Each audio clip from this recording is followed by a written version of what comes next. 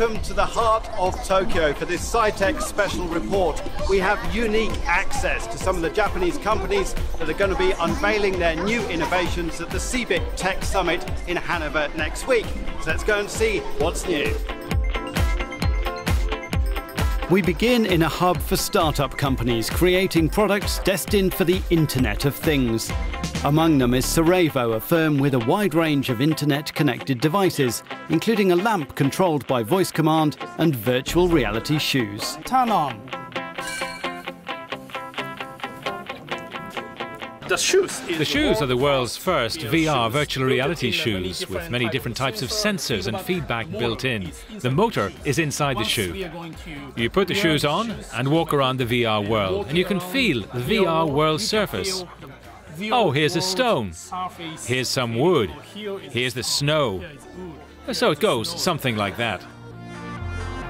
A total of 118 Japanese companies are making their way to Hannover for the CeBIT conference.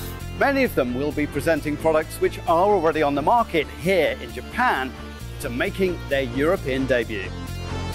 One of those products is a machine from Epson which can take used paper and recycle it into new blank paper in a matter of minutes with no added water. Let me tell you about the paper lab. Here is some paper that's been used in the office and has confidential information on it. We put it in the machine and then it's transformed into this fibre using our technology. And here our machine is working without water, and then the fibres are bonded and moulded before turning into the final product, which is paper like this. Epson is marketing the Paper Lab as a useful device for companies that want to permanently erase old documents that bear company secrets. Today, our clients pay a lot to treat confidential information in order to erase it. While with our machine, the client can erase everything straight away on site. The Japanese will be at CeBIT to showcase their know-how and promote a new concept from the government called Society 5.0, a vision of an advanced digital world. Hitachi boss Toshiaki Higashihara, who represents Japanese IT and electronics industries, explains their goals.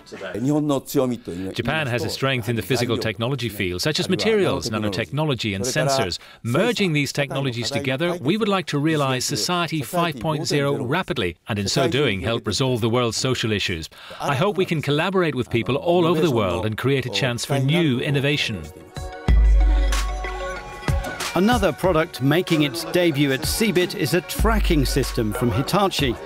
The concept is to gather anonymous data on where people walk, in what direction and how quickly, to help better manage crowds in public spaces.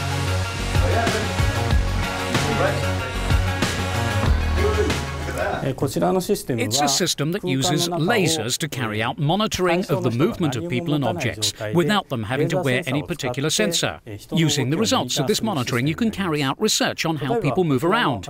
For example, these red points show two people, and this point is me, and I move back. You can monitor my tracks, my speed of movement, and generate data. While many of the new products will sell to corporate and government clients, other innovations are aimed squarely at tech-hungry consumers. It's a home robot with a projector. He can walk around your home by himself.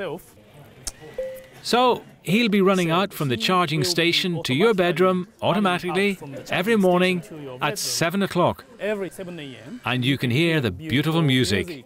And also, once you're going to wake up, it will show you automatically the traffic conditions on your bedroom ceiling. That's the future of our product.